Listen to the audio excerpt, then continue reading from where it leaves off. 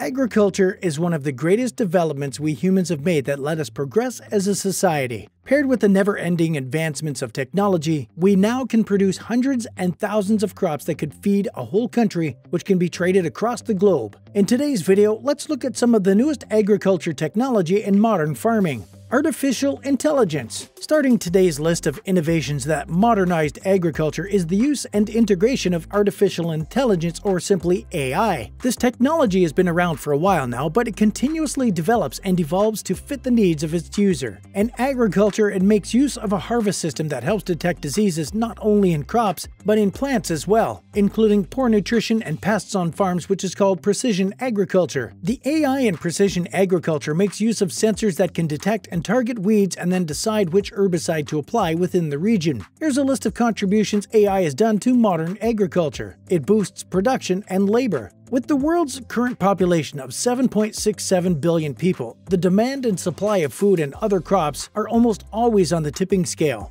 For years, farmers have struggled a lot since there is always a shortage in the workforce, but gradually through AI technology, this problem is slowly yet surely being addressed, considering there are fewer and fewer people who are entering the farming industry in recent years. Generally speaking, it takes a lot of manpower and workforce, especially during harvest season in the fields. One such countermeasure for this problem is the use of AI agriculture bots. These bots aid manual labor in several ways, wherein they help harvesting crops in higher volumes compared to manual labor and at a faster rate compared to humans. AI provides weather forecasts. One of the most important factors in farming is the weather, and thankfully, we have that in just a few taps of the screen. As we all know, crops cultivate in certain weather and let farmers adjust to how they will care for their crops. There's a computer model that forecasts weather along with weather threats, wherein the AI system detects rotational movements in clouds from the satellite images that may have gone unnoticed. Thanks to this, the farmers can make adjustments to the weather conditions to lessen risks in their batch. AI system improves harvest quality. Another advantage of incorporating AI in agriculture is that it improves the harvest quality. As said before, farmers have adopted precision technology that helps the farmers control their harvest quality, maximizing their profits along the way. AI reduces the use of pesticides. Ever since time immemorial, farmers have struggled with pests, hence the use of pesticides has been a common trend among them, but of course, it compromises the quality of the produce. Through the use of AI, machines gather information related to crops and analyze where a certain weed is present.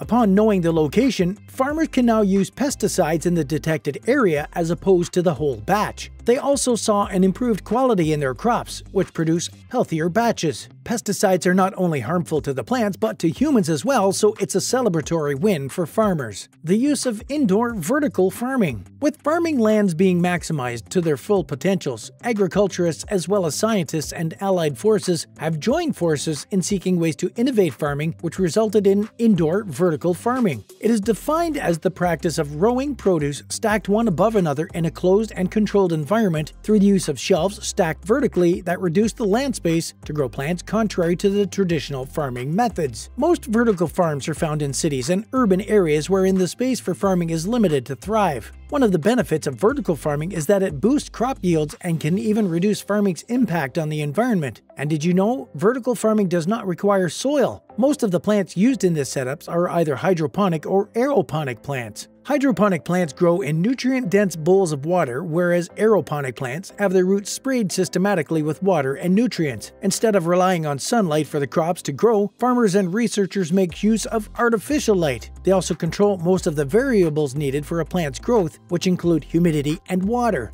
Because there's limited use of water in this method, vertical farming maximizes energy conservation, and the majority of the workforce in vertical farms consists of robots and a small team of logistics that maintains this machinery. Some of the advantages of vertical farming include a year-round growth for crops, less use of water and exposure to chemicals and disease, and more organic crops can be grown within the farm. More and more people are looking into vertical farming since by 2050 it's been predicted that 68% of the world's population is expected to live in urban areas, and the growing population will lead to an increased demand for food according to the United Nations. However, researchers and developers are still looking at improving vertical farms since they have also a few loopholes in the system. First, the cost of building vertical farms is quite expensive to say the least, with pollination as one of the challenges researchers have to work on. Secondly, it involves a high labor cost. And lastly, vertical farms are highly dependent on technology, so when the time comes when a power outage breaks out, it could affect the crops negatively or even lead to their ruin. Livestock farming innovations in animal agriculture. One of the most important yet overlooked sectors in farming is the livestock industry, which is not only a resource we rely on every day, but it's also one of the most vital since it encompasses renewable and natural resources. Unlike farming crops, the livestock industry suffers quite a lot due to one big factor: money. It's the most expensive yet necessary, but we can't blame the stakeholders and corporation owners too much, since the industry of the recipient of fewer investments in contrast to others, hence there are few adaptations of technology as well.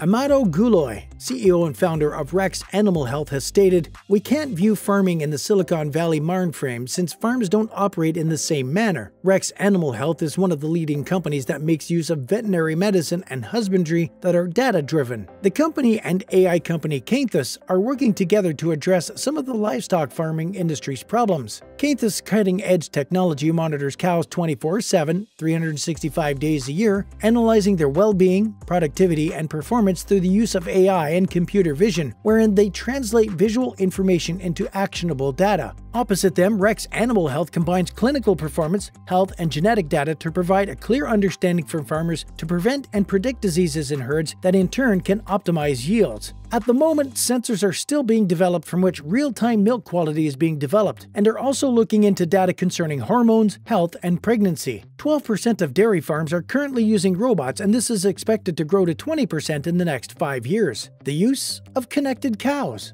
In livestock technology, they make use of the connected cow concept, wherein herds of animals, especially cows, are being equipped with sensors to monitor health and increase productivity. Farmers put individual sensors on the cattle, and the sensors track the cow's daily activity and health-related issues while providing data-driven insights for the entire herd. Like vertical farming, livestock farming technology also comes with several advantages and disadvantages. Some of its advantages include the improvement of the overall productivity and welfare of livestock by detecting sick animals and intelligently recognizing room for improvement. Coupled with data from sensors, decisions regarding the overall improvement of livestock are comparatively better than before. Despite these data-driven efforts, there are but a few people who are willing to invest in livestock farming technology because of the initial high cost of implementing these technologies. Aside from that, there's also the need to employ more people to monitor the herd, since there are often multiple computers and screens, each dedicated to a different technology or records-keeping program. It would be a breakthrough of new technology that can be born by combining all these data into one cohesive form. Despite these odds, Canthus portfolio growth lead Tyler Bramble is still focused on doing his part for the betterment of all. "Today we manage livestock for the most part around the human schedule," Bramble declared. "This technology will allow us to manage livestock from a cow-centric approach. Animals will be able to act and go about their day in a more natural behavior and environment than it can today." The use of blockchain technology. Finally, we have one that rings a bell for most of us: the use of blockchain technology. Usually the term is referred to in cryptocurrency, but there's a different blockchain technology for agriculture.